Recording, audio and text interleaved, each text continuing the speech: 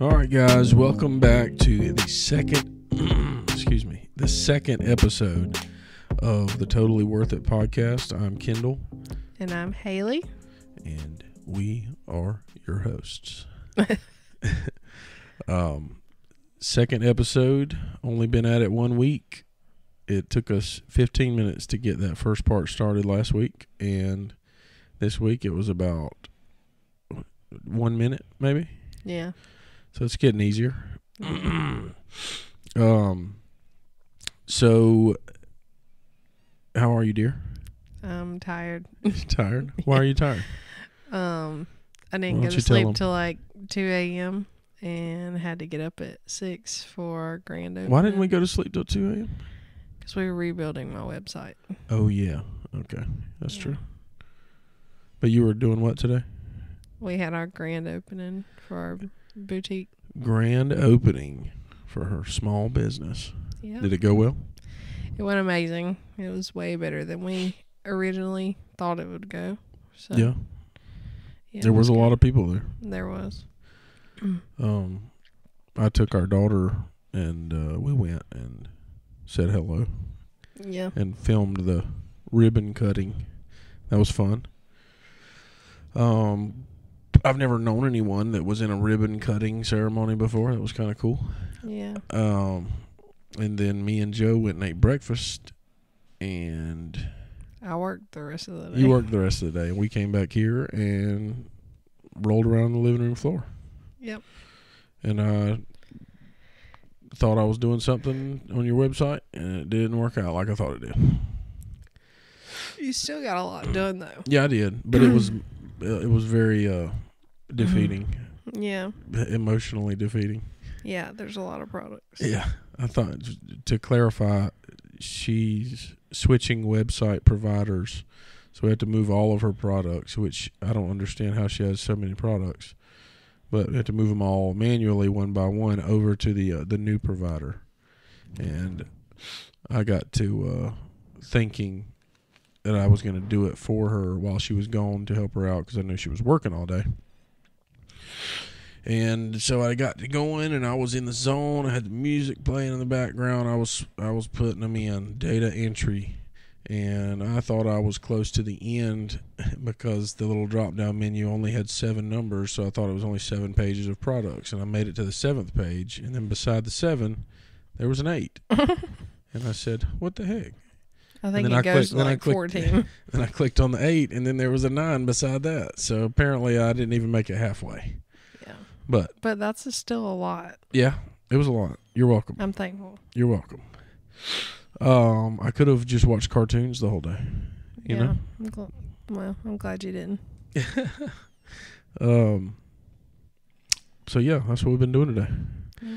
But first episode last week, we talked about a little bit about who we are, how we came to be, kind of about where we're from, that kind of deal. So this week we're kind of getting into the thick of it a little bit. I guess so. So what I did was I told Haley to come up with 2 or 3 things topics that she wanted to talk about. And for full disclosure, she didn't come up with those 3 topics until about 15 minutes ago. Well, like I said, I've worked all day. So. Yeah, well, there was days before today. But but I don't. Yeah. It's been a busy week. Yeah, okay, right. Okay. So anyway, I will kick it off. Yeah, you do that. I will kick it off and we can ping pong. Okay. Excuse me. I will kick it off. So one thing that I know that my wife absolutely detests, and she didn't hate it as much when we first got together, but she really hates it now, and that is fantasy football. Oh God. So I'm very into fantasy football, and if you're not familiar with what that is, then I don't know what rock you're living under. But fantasy football is basically you and some friends start a league, and you each get a certain amount of players. You have a draft. It's a whole ordeal. It's a whole thing. It's too much. And you draft your players of your team, and then every time that player does something good in an actual real-life football game, you get points. And each week you play against another person in your league. And then eventually, towards the end, you get to the Super Bowl if you're good. And it's very competitive. It's not even competitive, though. But You're it is. not the one. But it's very competitive. You are, though. But you picked that person. You just picked a person. Yeah. But she hates it. And well, the thing is I didn't hate it. Like, the first year we were together, you did it.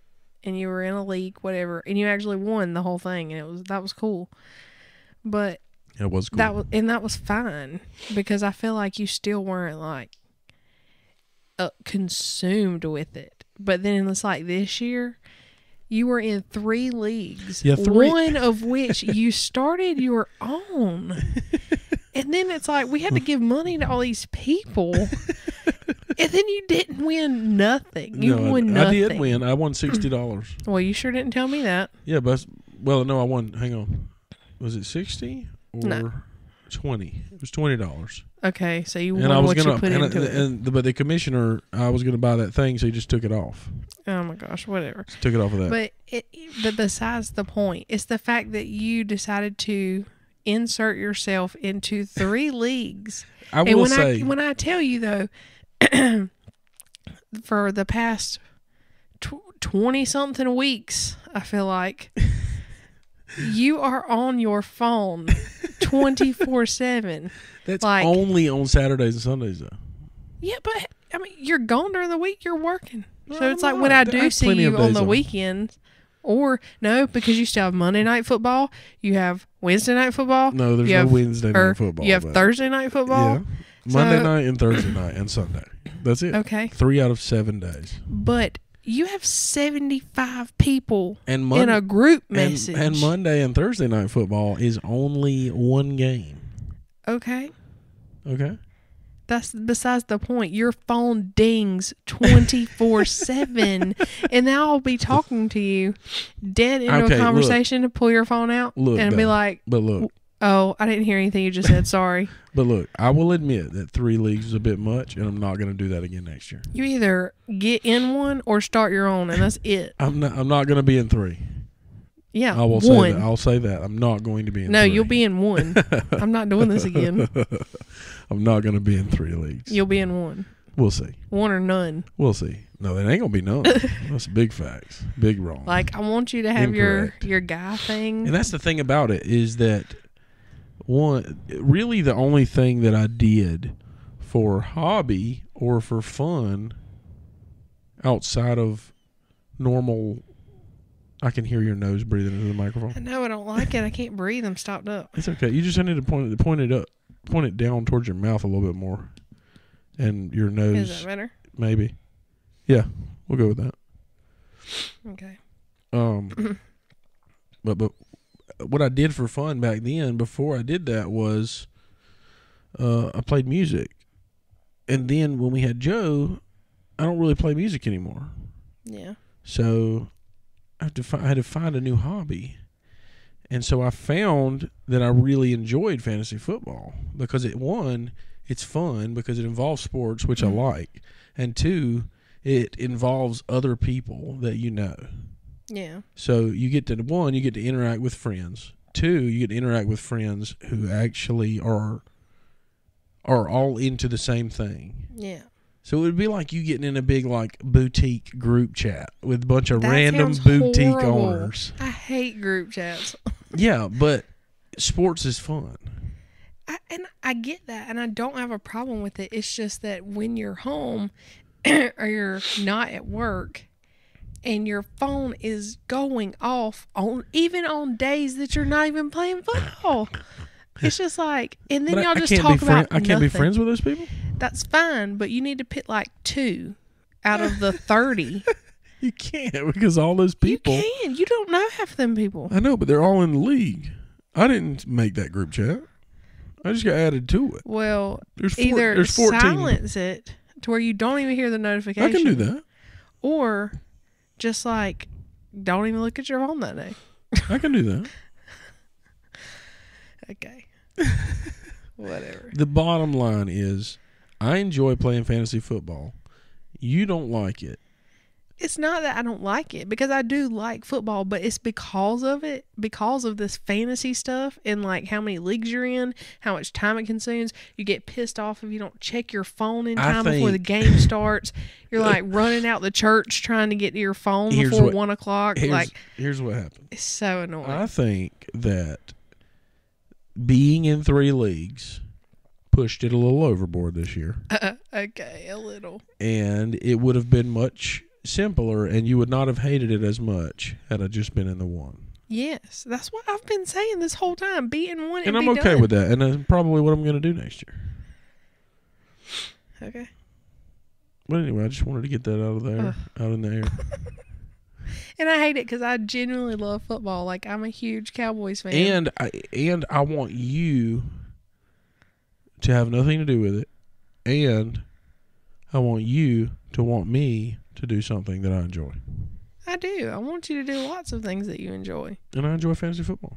And that's great. But when I'm like dead having a conversation with you and you heard nothing that I said, and then you're aggravated at me. Like, why am I aggravated at you? No, I'm saying when that situation happens, you'll be like, what? I do not say you that. have done that before. No, and I'll be like, I that. know you are not getting in with me because your homeboy done broke his ankle and is out for the season. I've never said that. Okay. But ultimately, I'm still going to play fantasy football. Whatever. One league. One. We'll see. No, one. You just said it. But I'm still going to play fantasy football. One fantasy football league. All right. Excuse me. What's next? I don't know. Okay. Let me see. Okay. What are, I don't want to say icks, more of like phobias. Ooh. What are things that you just absolutely cannot stand? Because I feel like I have a list a mile long. Like in a person, or just things in general in life, like either I guess a phobia. I mean, I guess it's like a fear of something or just something you just despise or hate. Can't stand. I'll give you mine. Okay. I'll give you my first one. Okay. Feet. Okay. Feet. Hate feet. Hate mine. Hate yours. I hate everybody's. I don't want to. Like, I love Joe's because she has like cute little baby feet, but she's starting to turn into like a toddler, and they're starting to turn into real people. I'm about to have to cut it off. Like, I can't be touching your feet no more. That's terrible. Yeah, feet don't really bother me that much. I'm not like. I'm not overly going to go out of my way to like rub your feet or something, but they don't really bother me. I think I've only asked you to rub my feet one time in the 4 years that we've been together. Every now and then when we're going to bed at night and the lights are out, I'll just like slide my foot over and like touch her leg with my foot. Makes me like convulse. I hate it. I think one thing that really grosses me out that a large majority of people don't get grossed out over is lipstick. Oh, yeah, you hate lipstick. I think it is the most disgusting thing, and it is so not worth it. It's not worth it.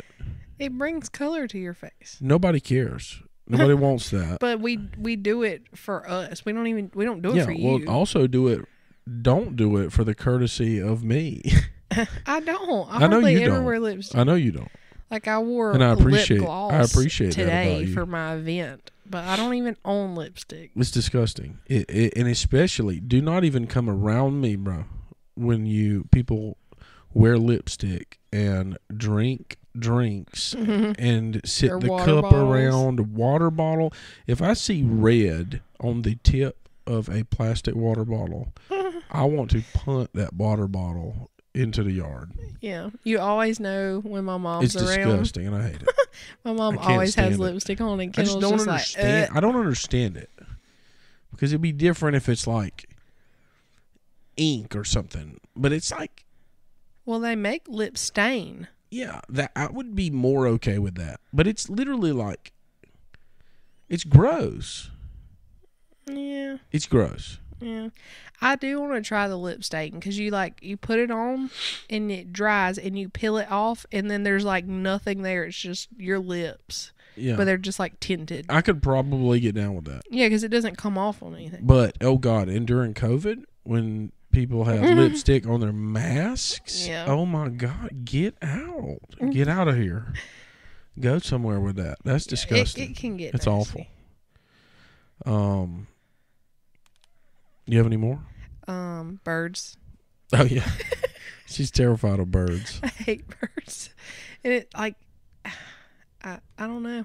I don't even know when it happened.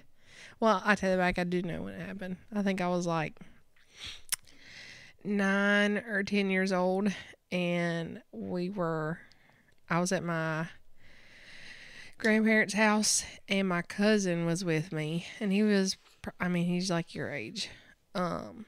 And we were out at the barn playing, and we had ducks and chickens and all this stuff. And I'm not afraid of chickens. That's like the only bird I guess I'm not afraid of. But we had a duck, and his name was Roger.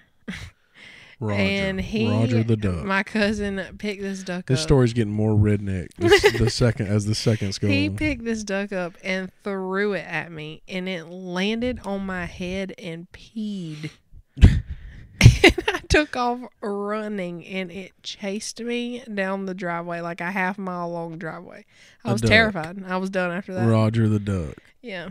I don't like ducks. I don't hate ducks. Every time we go to from a the beach, distance. she gets freaked Seagulls, out with I can't do birds. seagulls, She won't even go on the pigeons. balcony if there's birds flying around. Well, we just went to I'm the like, beach the other bro. weekend, and there were birds everywhere out Yeah, there. because they live there.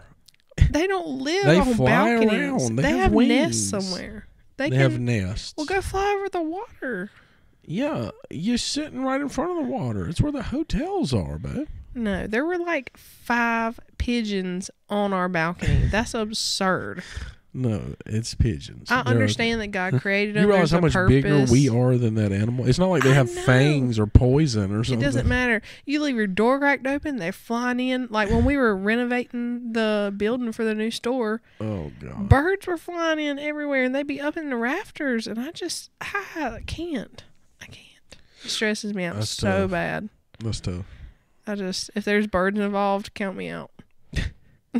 Yeah. I've got one. Okay. I absolutely abhor people who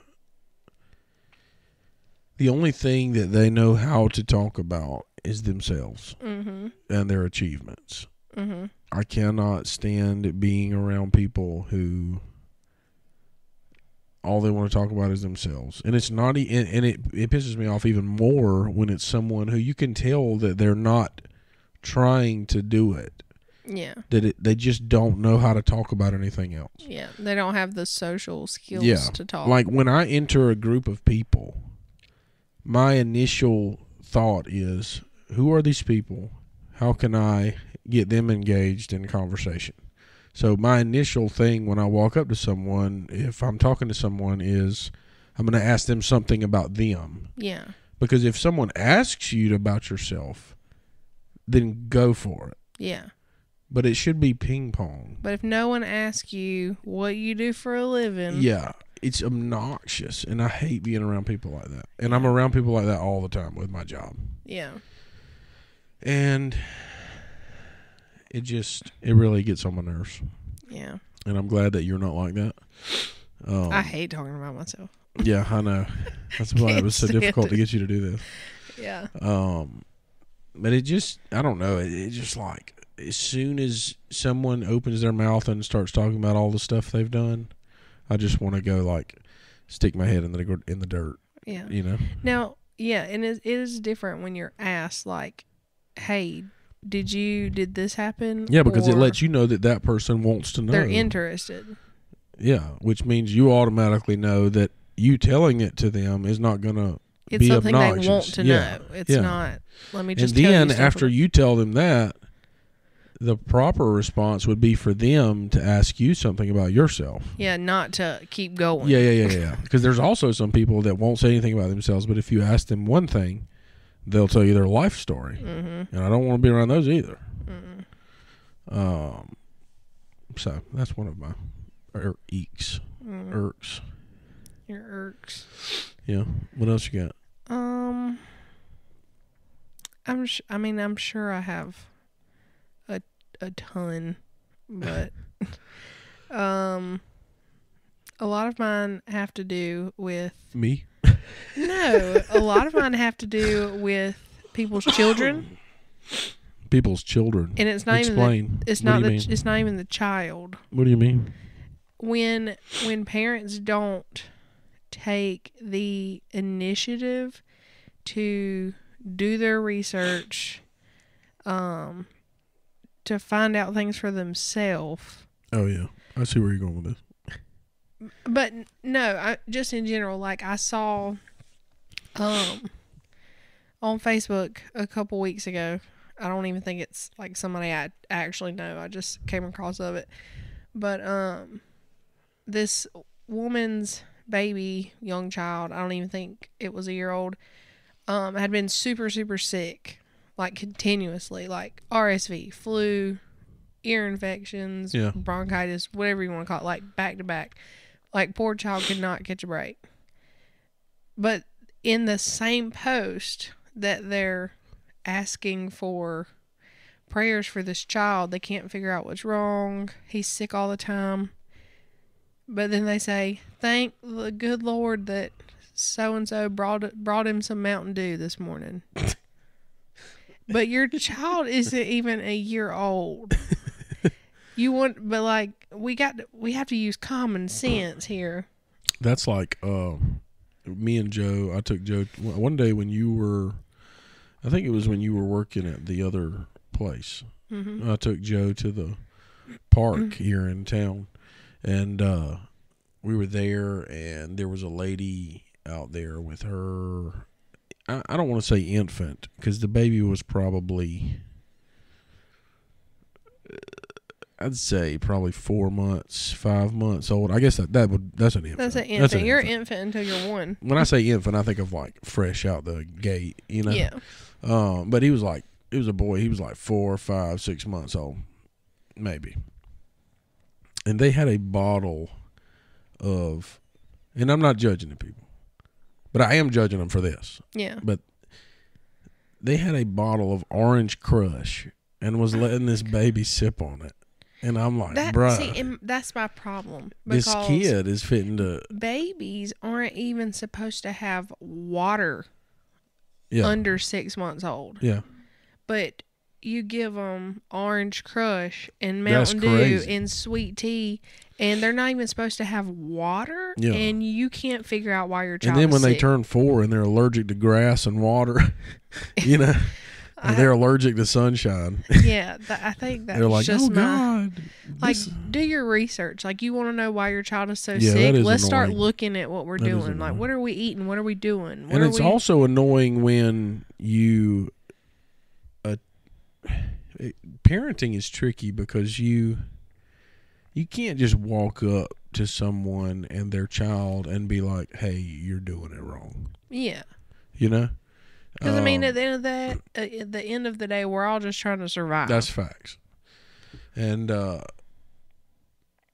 if you are asked about something and you give a reason that you do something, somebody says, hey, why do you do this with your kid? And you say A, B, C. Yeah. And then they say, ha, that's stupid. Just give them Pepsi. You know what I mean? Yeah. Like that really pisses me off. Mm-hmm. Like, that's fine, but Yeah. you're stupid. Yeah. You know? Yeah. And I don't mean to be judgy, but dang. When it comes to kids, like, The they kid can't. They can't do it for themselves. Yeah. It is our job to protect them and teach them, and because we are responsible for their well-being. Yeah. And so if somebody can explain to me on this planet why you think it's okay to give an infant soda of any kind, I don't care what color it is, just I think soda. our daughter's what she's 2.5 today. She has never had soda. Tasted soda. And that's not like a bragging thing. Oh, like, I'm bragging. I mean, I take pride in it a little bit, Yeah. but there's no reason for them to have soda. You can't want it if you've never had it. Yeah, and you can't be addicted to it if you've never craved it. At some point, is she going to be somewhere when she's older with a friend and their family or her grandparents or whatever, and she's going to get a freaking Happy Meal and a Coca-Cola? Yes. Yeah. But it's not going to be today. And it ain't going to be me that gives it to her. Yeah. Now, Facts. she's had tea and lemonade and juice, whatever. But, soda? Why do babies need carbonation? We feel bad after we drink it. Yeah, if it makes us feel like crap, what is it doing to their little tiny bodies? Yeah. That can't fight off. They can't. They're not grown. Yeah. And then we wonder, oh my gosh, this is like the 17th ear infection this year. Yeah. I mean, let's just look at reality. Yeah. Let's look at the facts. And it's almost like people don't. And because I kind of was this way when we first had her too, or at least right before we had her. I wasn't really on the educational parenting train. Yeah. It's just like you have them and you give them everything that you were given. Yeah. Kind of thing. That's enough. And I mean, I understand that now, and I know that we adapt and move forward, but a lot of people never leave that stage. And not saying that you're better or worse than them. It's just. But times change, things evolve. Do your own research. You owe it to your own child. Yeah. Like there's a reason that if Joe. There's a reason that when she comes home from her grandparents' house that she's a psychotic nut. Mm-hmm. And it's not because her grandparents are influencing her. She's 2.5. Yeah. She barely knows everybody's names. Yeah. It's because she ate a bag of Cheetos and drank 2 cups of lemonade, Yeah. before she came home. Yeah. And then when she's here, she doesn't do that. Yeah. It's just like there's no. And I know that's no way around it. It's a grandparent thing. Like they say, whatever they're. I don't know. I get real touchy with that subject too because I understand. Yes, you do. That it's their grandparents and let them live. It ain't gonna kill them. Blah blah blah. All the things that grandparents say, but at the same time, you are that child's parent, and what you say goes. So if I say she cannot have this, as soon as I walk out the door, do not give that to her because that's so disrespectful. Yeah. And nobody has a right to my child. Yeah. Because I get that. If you do that after I just said no and left and I find out, you just won't see them. Ladies and gentlemen, she's a psycho. I'm not a psycho. I'm responsible for her, not anybody else. Yeah. I get that. And I hold that to a high standard. I mean, I'm 100% with you, man. Yeah. Sometimes I have to dull your sharp edges, There's also a part of it that is, when I was talking about how we just give them everything that we got when we were kids. If you think about it this way, the grandparents, all that they know is what they gave us. And what I have seen, that is horrifying. Yeah. I hate the fact that. But it's also like you can train yourself, but you can't necessarily train your parents at the same time. Yeah. You'll go crazy trying to do that. Yeah. So you have to pick and choose your battles. And it's fine. They can be the grandparents. They're probably not going to change because they don't know. They don't understand. But, and that's fine. If she wants to have some gummies while she's there, whatever. Just be respectful of what I specifically tell you she cannot have. Like no freaking whatever, Yeah. Reese cup. Or Yeah. oodles and like noodles we or don't something. need Cheetos for breakfast. Yeah. I got you. And now for lunch, if you want to give her a ham sandwich and give her a handful of Cheetos, fine. Yeah. I'll deal with it when I get home when she's acting like a nut job. Yeah. But Because she's let's always just crazy. be reasonable She's about always it. crazy when she comes back from there. Yeah. Even if it's for like a couple hours. Yeah. She's like, wired She comes up. back that whole evening. She gets like 3 whoopings. At least. You don't think so? That's not true? No.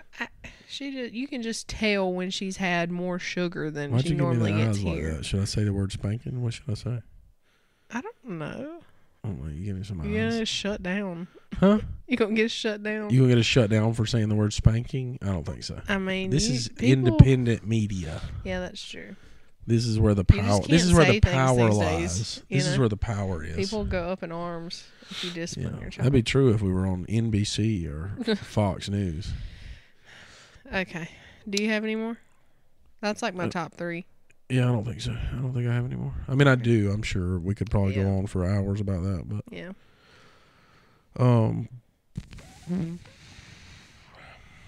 Let's see here. So shifting gears a little bit.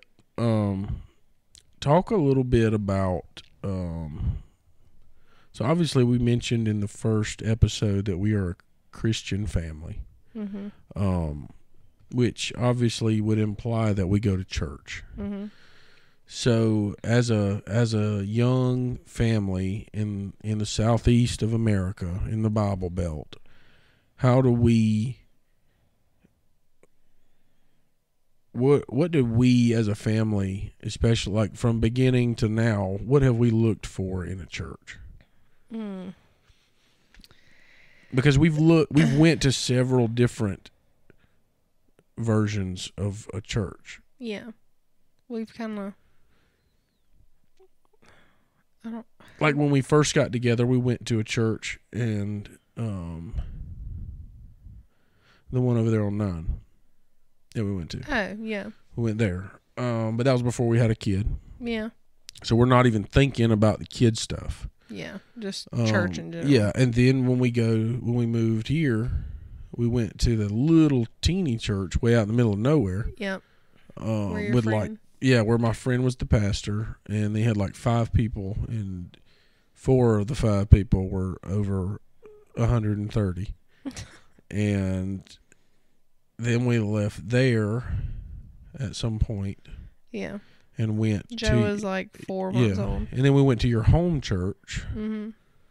Just kind of talk a little bit about that, how we moved from those couple places and why. Okay. Well, I think the only reason we originally left the first church on 9 was, one, because we up and moved into an apartment in Monroe. Yeah, it was just too far. Yeah, that was just not. It was a good church though. Yeah, I do. I still love that church. Yeah, I like those people going a lot. there. So there wasn't really anything.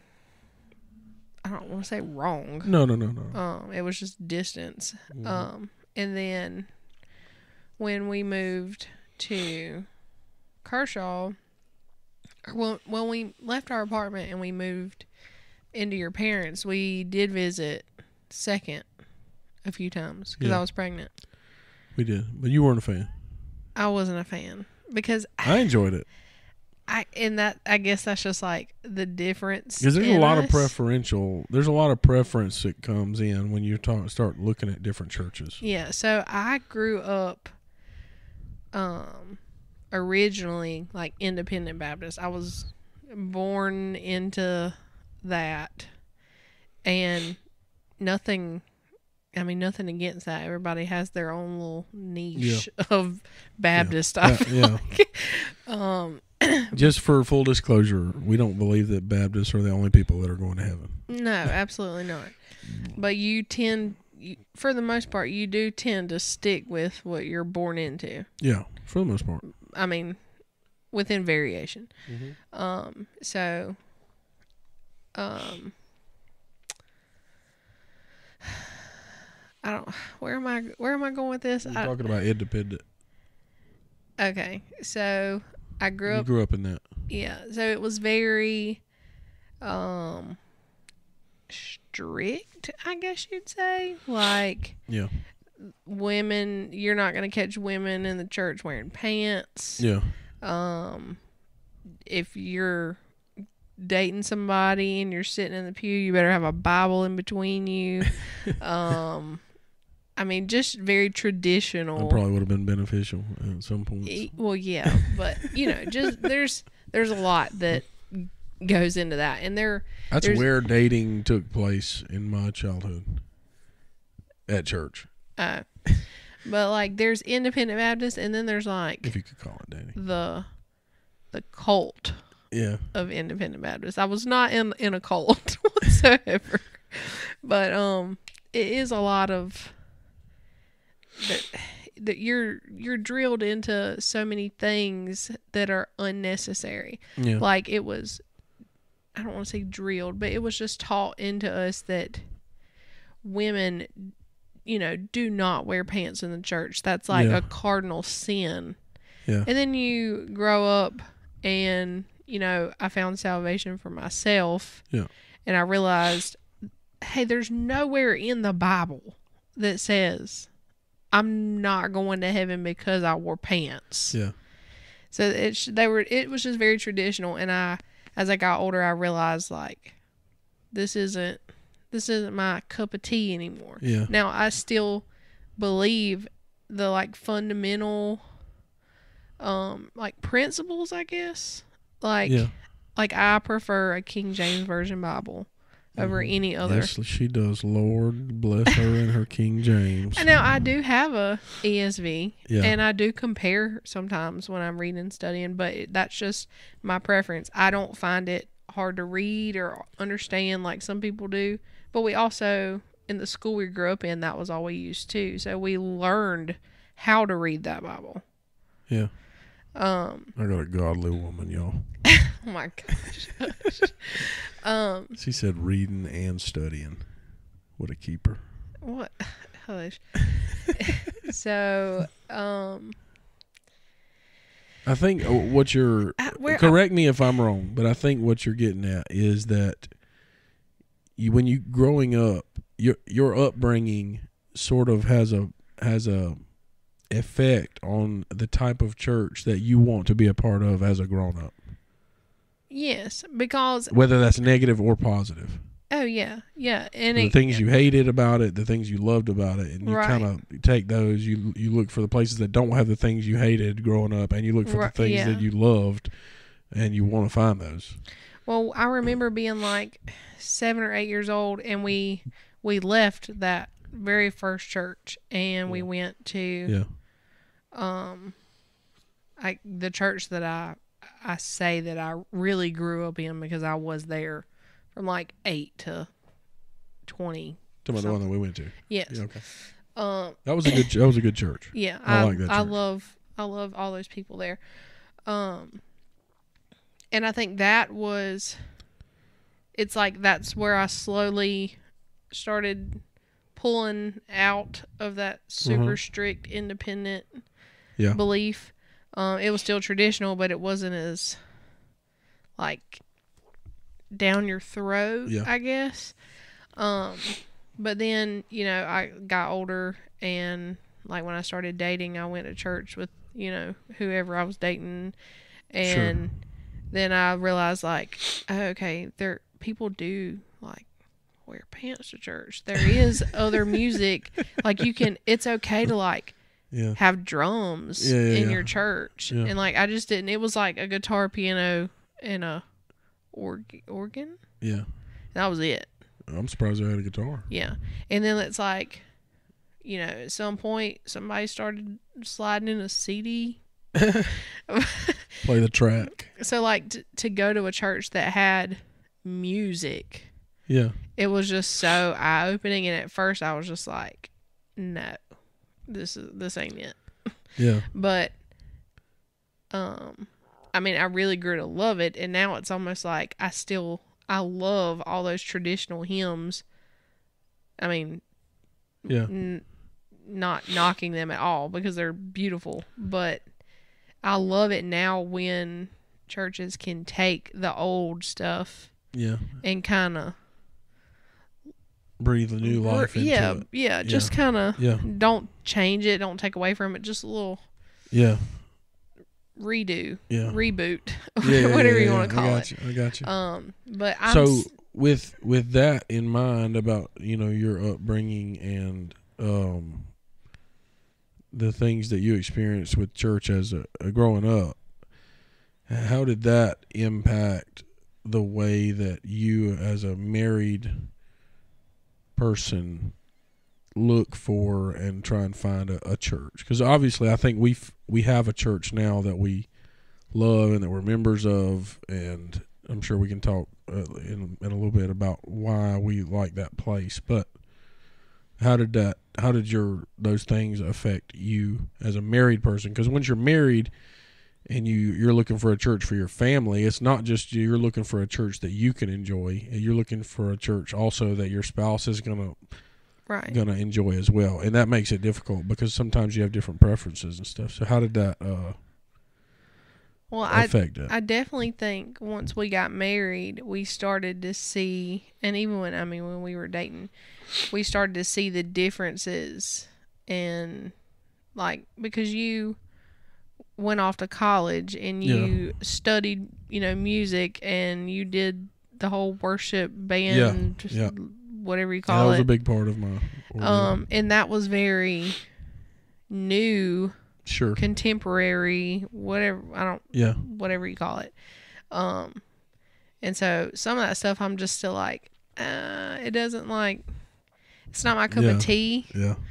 But I have grown to really truly love new, modern, contemporary worship music to an extent. Yeah. But I honestly feel like, and I know that music is not why you decide to go to a church, but I do feel like it can play a big part. Oh yeah. Because I feel like your music does set the tone. For whatever your pastor's gonna bring. As a message. Absolutely. Like it can be. Yeah. So, and I think one of the main things once we were married and like we knew we were gonna have a family was I wanted a church that had growth. Yeah. That would just, however many kids we had, no matter what, they were going to be like showered with Jesus. Yeah. Like I wanted them to be in things and be submerged in things because your ultimate goal as parents is you want your child to know Jesus at the earliest ages possible. Yeah. And so a church that was growing and had, I don't even want to say a large youth children's ministry, but just one that was promising. Yeah, absolutely. And I grew up very fire and brimstone preaching. I don't like a quiet church. Mm-hmm. Like I need it to be loud. I want to feel convicted. That was one thing that had me a little bit not worried, but one thing that kind of threw me back a little bit when we were looking for churches, that you seem to just not be able to understand or thrive in a church that's not vocal. Yeah, and that was hard for me to wrap my head around. Well, it was just hard for me to, I guess, understand it, because when you come from churches that are loud, and I don't even want to say loud, that just like that feel alive. Yeah, feel alive. You feel emotion. You can feel, the Holy Spirit. And for me, it's hard because I feel like once you've experienced that, and then you go and sit in a church where, like, if you sneeze, the whole church is about to like stop what they're doing and look at you, they're clearly not even paying attention to what your pastor's saying. And if he can't engage enough with the congregation to get a response out of them, sure.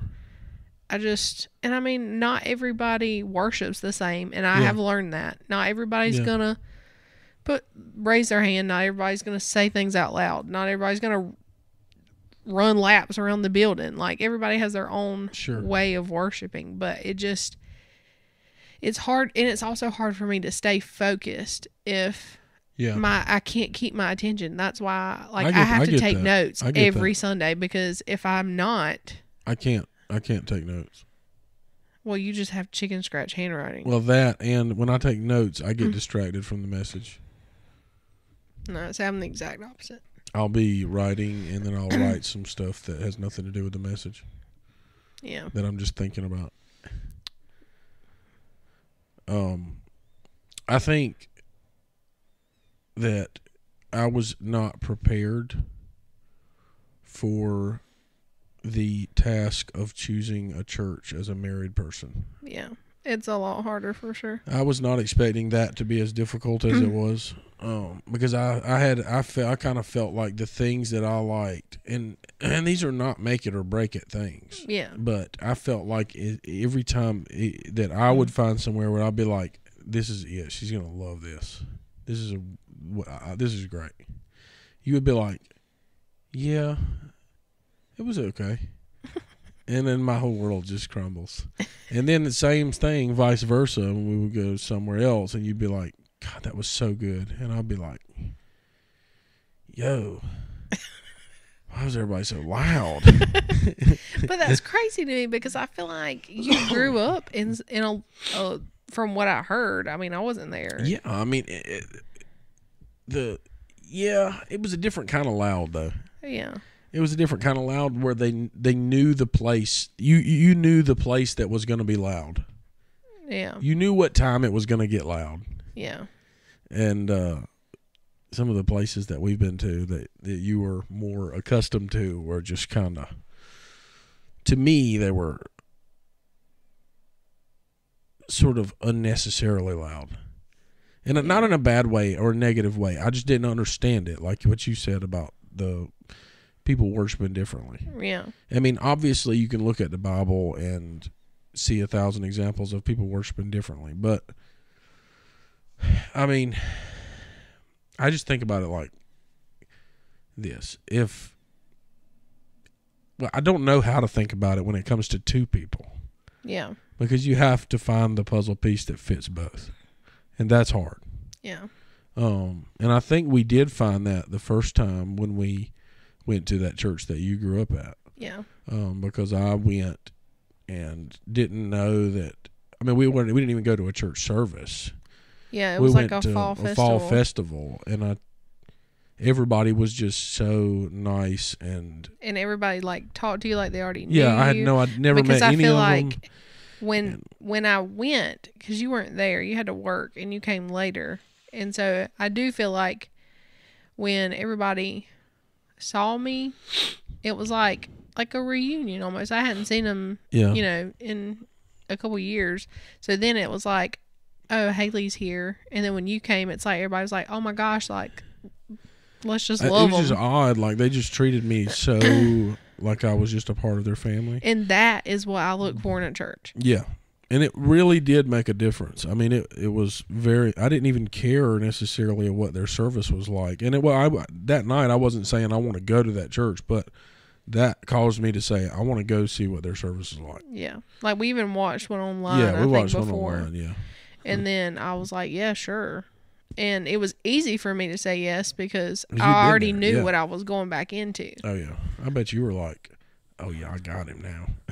We're going to this one. No, that was not it. And it really surprised me. That's what I would have said. And because we had those differences in churches, it really did surprise me when you were like, I really enjoyed that. Because I do feel like it's a very good mixture of the fundamentals. Yeah. And it's not quiet. Yeah. but it's not unnecessarily loud, as you would say. Music, not the greatest. Yeah. That was probably like the one thing that I always just was, wanted more. You and me even did music a lot there. Yeah, we did. I think that for me as a person, I could go to a church that's hooping and hollering, and I can have a great time. Mm-hmm. And I can also go to a church that is predominantly quiet, and I could also have a great time there. I'm not going to say that I couldn't, but it would be very hard for me just because it would be hard for me to focus. Yeah. But nothing to that church. Yeah. And that's why there are so many different churches, because everybody has their own personal preferences and styles. Yeah. But I think that the church that we finally ended up at is... It is such a good mixture. Yeah, it's such a good mixture of everything, because one thing, there's a few things that is super important to me for a church. And this list has changed since we've had a kid. Mm-hmm. Number one is that there are other children in the church. Right. Nothing against churches that don't have a lot of kids. That just sucks for them. Yeah. You know, and you just can't make that happen. It just has to have, young people have to be there and have kids. And you know that the children are the church of tomorrow. Yeah. So you can almost you can see the church thriving through the amount of young people at the church. Not just kids, but babies and teenagers. Yeah. And that was a big thing for me. Mm-hmm. And a church that is doing things. Ministering, outreach. Yeah. And serving. Not even just that, but just a church that is connected outside of Sunday morning. Yeah. Which I know that we have not yet become as connected as I would like to be. But that opportunity is there. Yeah, for sure. And that's a big thing for me. And the third thing is the preacher can't be a goofball. Elaborate. What I mean is that the preacher has to, in my opinion, I love preachers who are enthusiastic and they're great communicators, but if we only spend 5 minutes on the Bible, I don't care who your favorite football team is. I don't care about your 75 analogies that you're going to relate back to one verse of Scripture in the last 5 minutes. Yeah. That's what I mean by a goofball. Yeah. I need someone who's going to expository preach like the Bible. Yeah. And show what it says through their words. Yeah. And I feel like our pastor does that. Yeah. And also connects it with current events and real life. Yeah. And so I feel like that we kind of have found. That's why I've been so excited recently, because I know I don't want to say excited for this reason, but you know, our church took a trip to Israel for 10 days and then came back, and like 3 days later, that's when Israel got hit. Yeah. And they've been he's been in constant contact with people over there. Yeah. Their guides over there, and anything he has preached since then, he has brought it full circle with what is currently happening now in today's society, and is shown, you know, where we're at on the timeline of prophetic events. And I love that. Not just because to me it's just fascinating, because we're watching the Bible unfold in front of us, and people still just don't get it. And I think there's a lot of churches and a lot of preachers out there who preach and they do everything really well, but at the end of the day, it seems like they treat the Bible as if it's a comic book. And what I mean by that is everything in it is super awesome, and we're going to talk about it and we're going to preach it, but it could never happen. Yeah. Like a Superman comic book. Yeah. You know? And I just feel like our church and there are tons of churches that people can and should go to that are not our church. Oh, yeah. But I just feel like our preacher does a very great job of all of it. Mm-hmm. And I mean, every church has their issues and things that you wish were different. Like, I wish our music was different. Yeah. Our music is great, but I wish it was different because it's not really my preference. Yeah. But who gives a rat's tail? Yeah. You know? Because at the end of the day, that's not why we're there. Yeah, exactly. It just helps. There's so many more pros for my family than there are cons about the music. And another thing is, what's crazy is we enjoy the music, or at least I do. And I know that there's things that you wish you could see change or like switch up or, stuff like that. But what's crazy to me is that's how you see it. And then I see it as, oh my gosh, this is like such a huge change from what I was used to. So to me, this is like the sweet spot for me. Yeah. Like, it's not too contemporary rock star concert. I'm not a fan. And I'm not into that either. I'm not into that. I love to listen to that music. Yeah. But I don't want to. I'm not into that at church. Yeah. But I love an actual such band. A happy medium, like truly gifted singers. Yeah. And the time that's put into it, they've prepared. Yeah, absolutely. And that's another thing. And when I say that the music is not really my cup of tea, I don't mean that in a way that it's not good. It is really good. It's phenomenal. And they do a great job of it. You just want more. I'm a different style. Yeah. And I love the songs that they do. I just wish that there were some, at least at bare minimum, someone playing an acoustic guitar who also sang. Yeah. So that if one of the songs ended and they wanted to sing it again or sing a part of it again, or the preacher wanted them to let's sing that chorus again or whatever. We don't have to do it a cappella, and we don't have to start the CD over. You know what I mean? Yeah. That's all that I want. Yeah. But you don't always get what you want, but it is what it is. Yeah. I can live with it. And the thing about it is, I do feel like our church is still growing every week. So I don't doubt that at some point that's probably going to come to be. Yeah. And I think it's almost, from what I've seen, I feel like our church has hit the snowball effect that once it gets going for a certain amount of time, you can't stop it. Yeah. That it's growing now at such a rapid rate that I wouldn't want to be in charge of figuring out how to service that. Mm-mm. Yeah, it's crazy. So, but anyway, that was a lot to say that we found a church that we like. Yeah.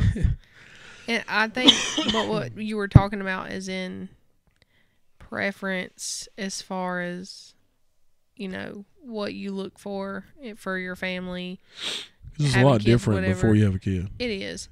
And I truly think, after all the churches I've been in and all the different styles of preaching and music and all of it, I really feel like the number one thing for me, and this is across the board in all areas of the church, is preparedness.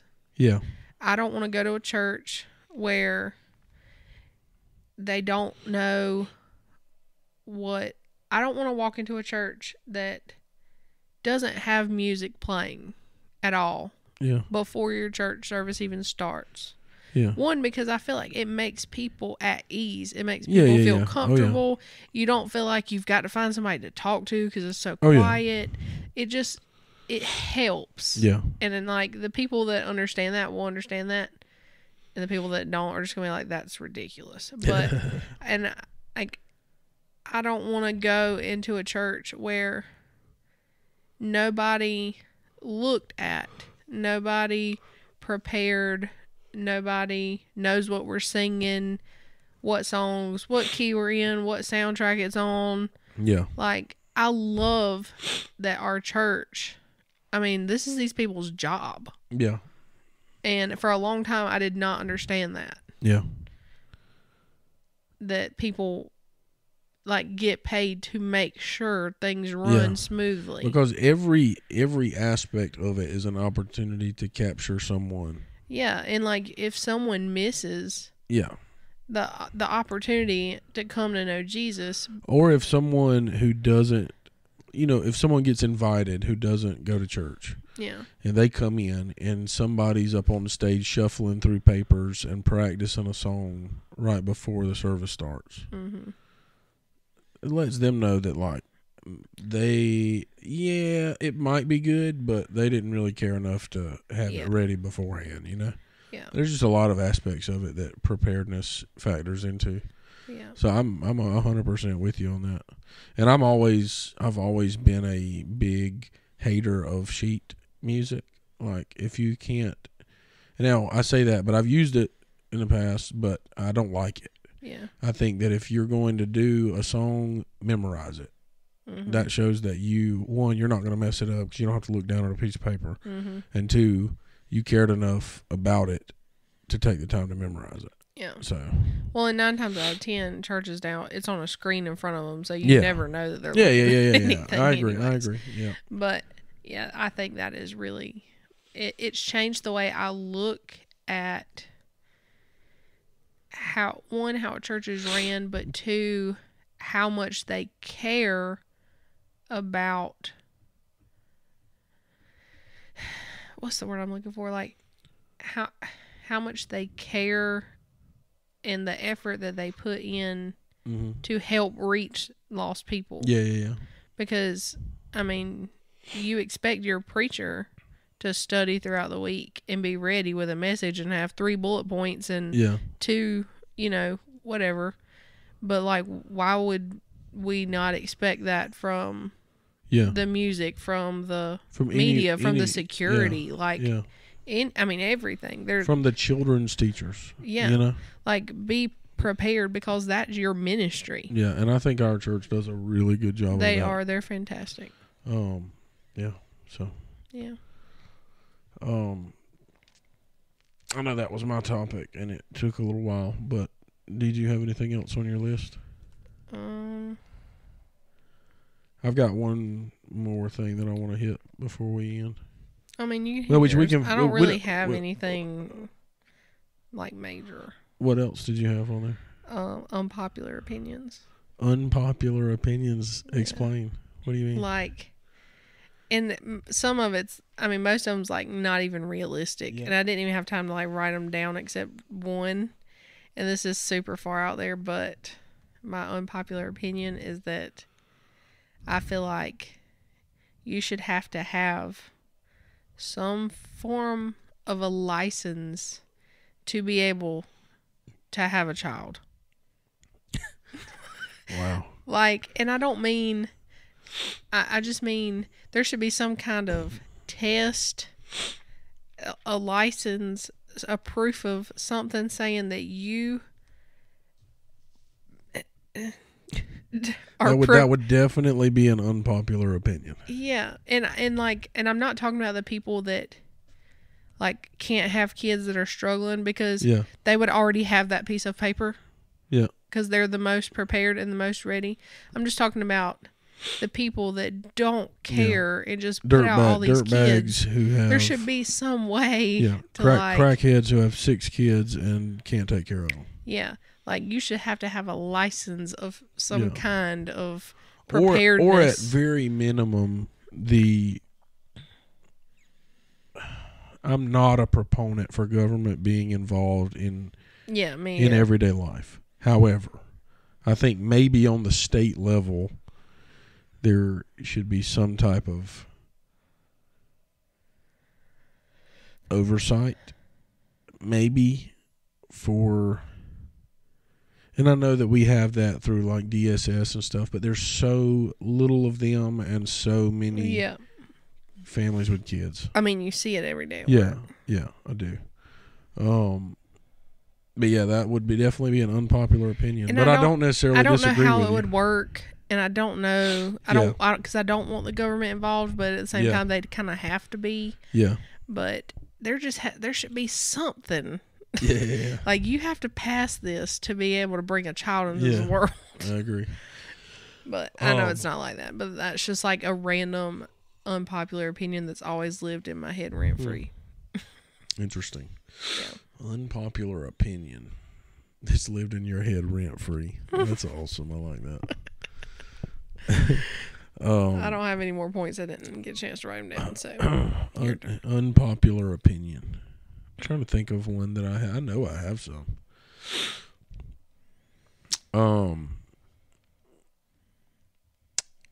I think that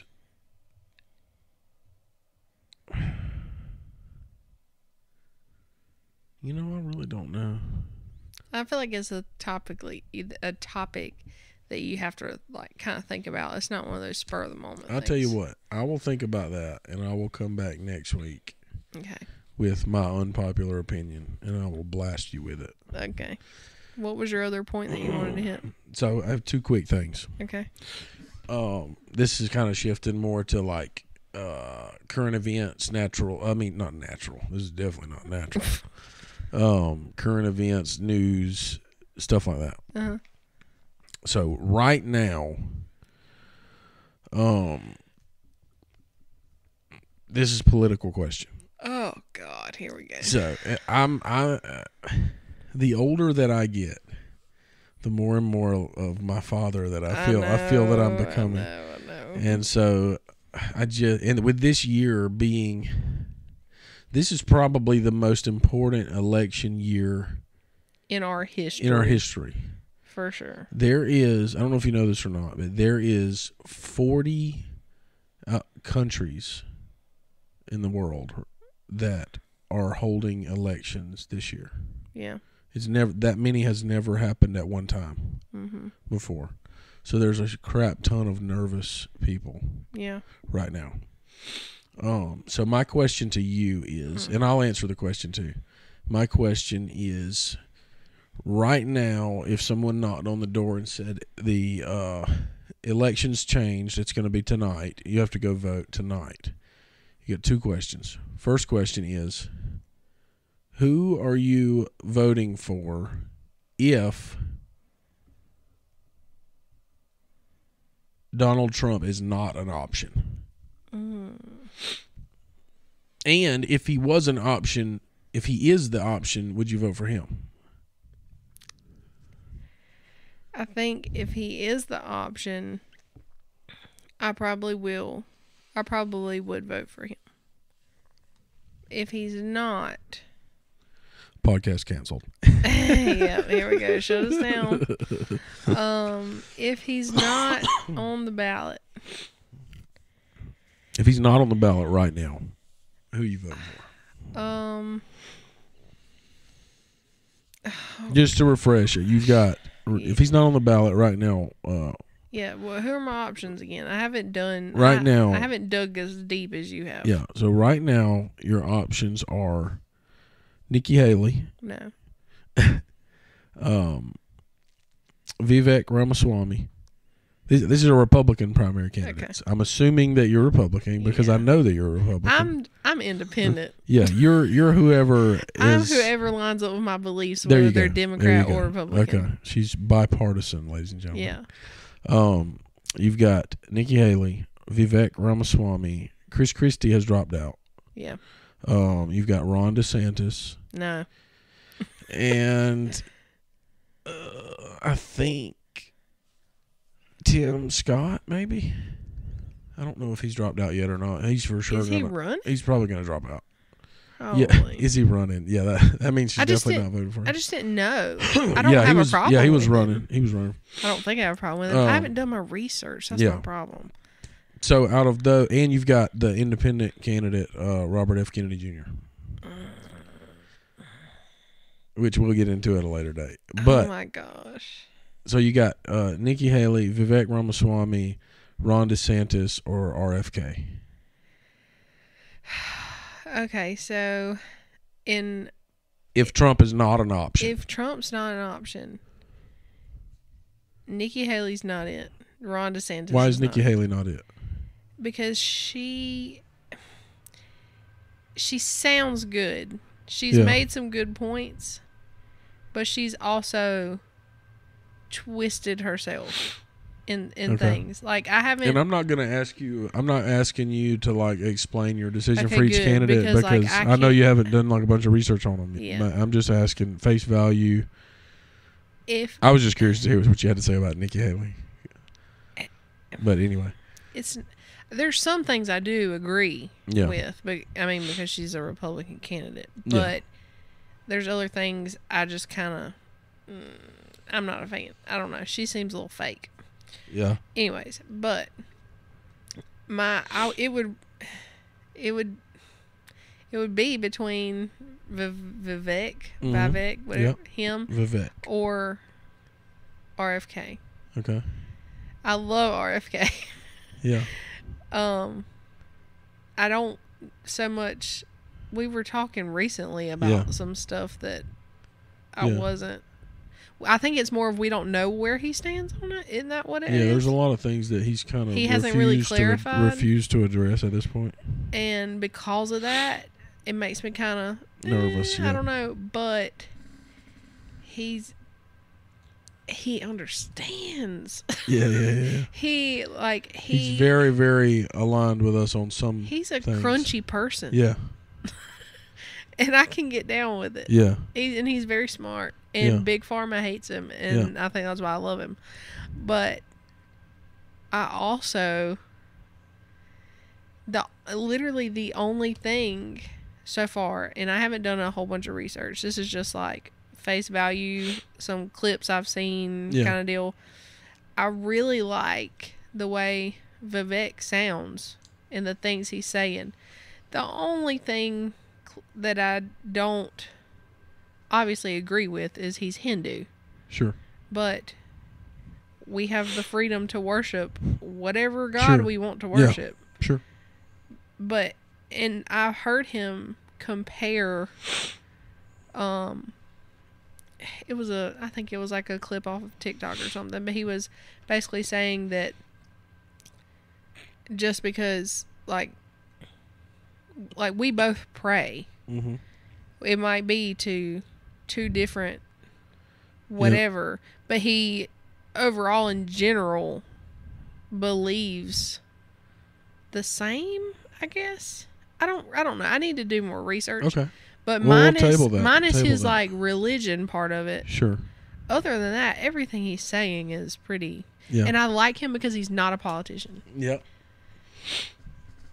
But I don't know. If Trump went on the ballot, it would be between. If RFK would clear some things up, and I know he's Democrat, is he not? Is he not running? He's independent now. Oh, okay. He left the Democratic Party. I mean, he should. Yeah. But if they weren't going to let him run. Probably because he won't answer some things. Yeah, there was a lot of stuff they weren't going to allow him to do, so he had to drop from their party and run independent. That doesn't surprise me at all. It would be between, RFK or Vivek if Trump isn't on the ballot. Okay.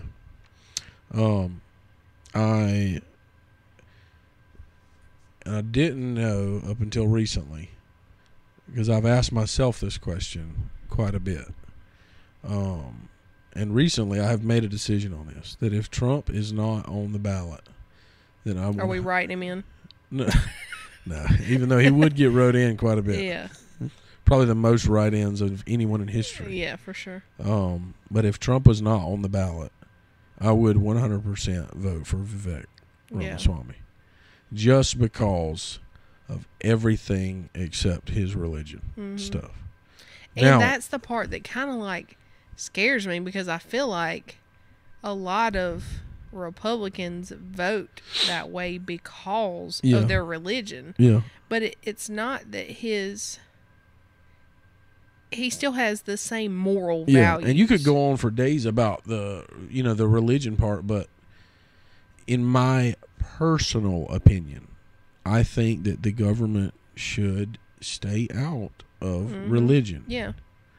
They should stay out of it. And because of that, on the flip side of that coin, I should not base my decision on just whether someone is a Christian or not. That is as true. the president, because their job is not to. There's no president, even if they are a Christian, that is going to stand up in the White House and, in my opinion, lead people to the Lord. Yeah.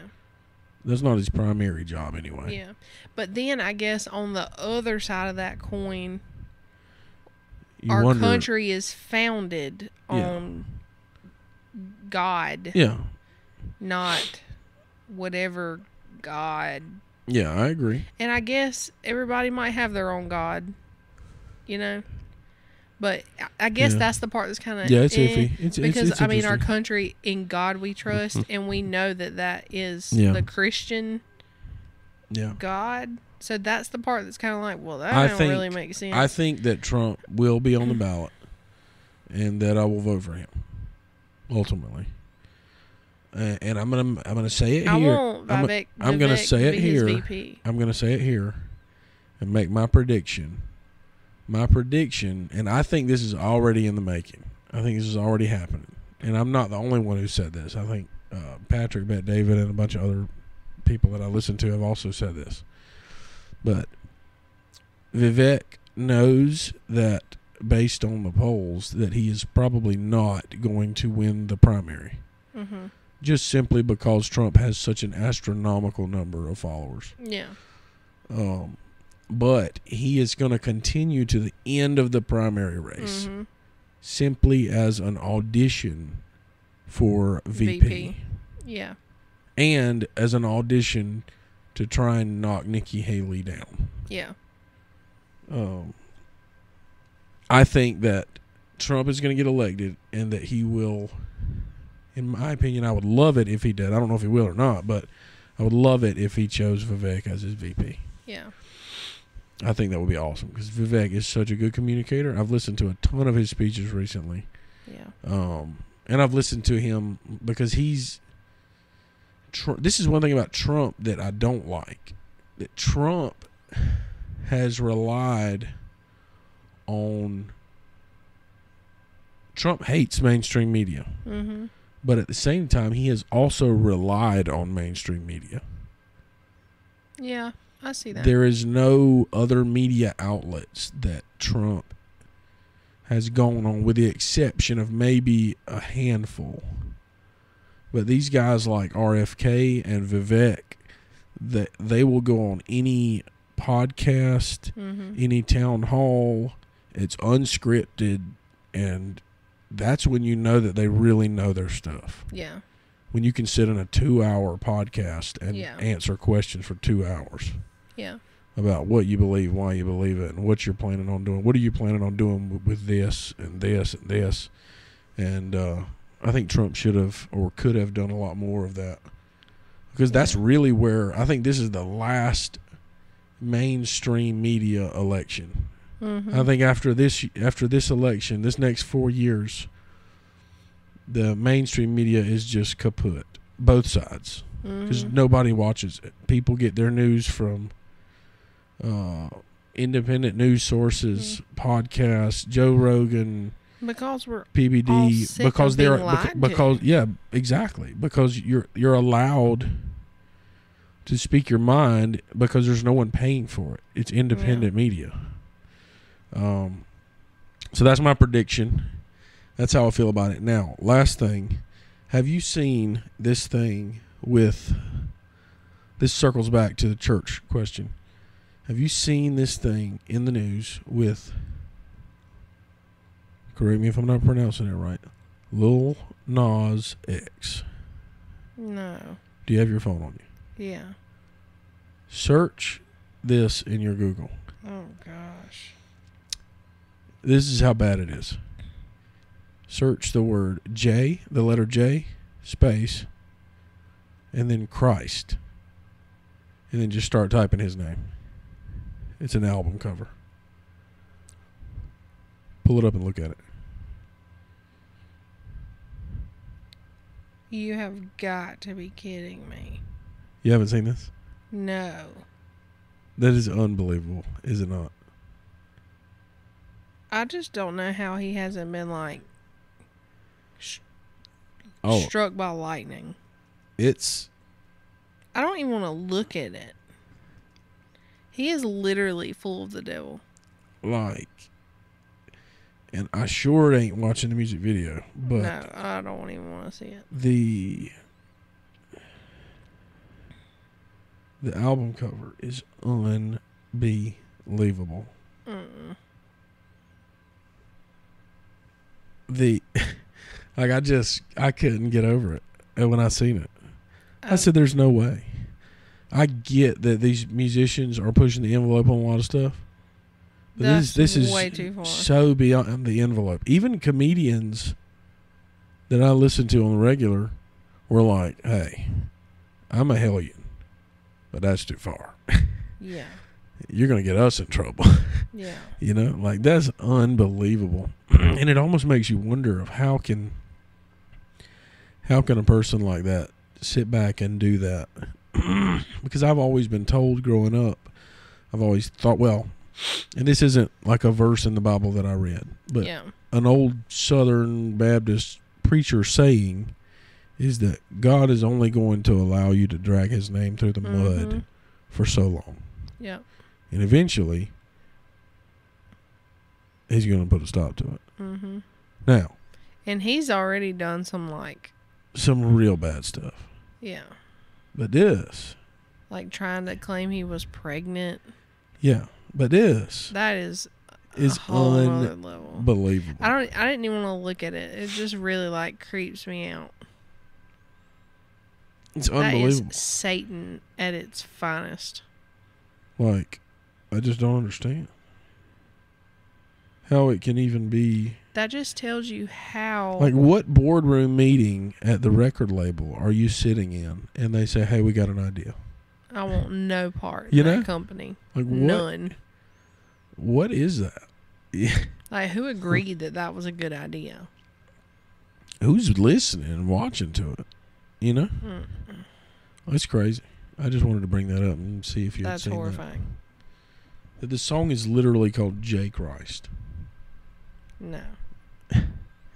He's gonna.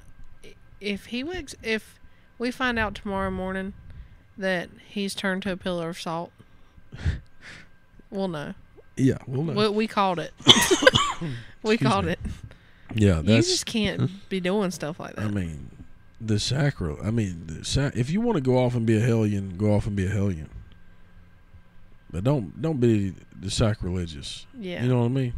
Go be a hellion on your own stuff. Yeah, that's too far. But don't bring, I wouldn't even condone them doing something like this to somebody else's religion. Yeah. Because he wouldn't have done this with Buddha. Well, like Muhammad or something like that. Yeah. You already know he wouldn't have done that. I just thought that was crazy, and I thought you needed to see it. I don't want to see it. I wish I hadn't seen it. I feel like you need to go take a shower now. Yeah. That's crazy. If anybody's watching and you don't want to look it up, it is a photo of is he a rapper or a singer? He's not good.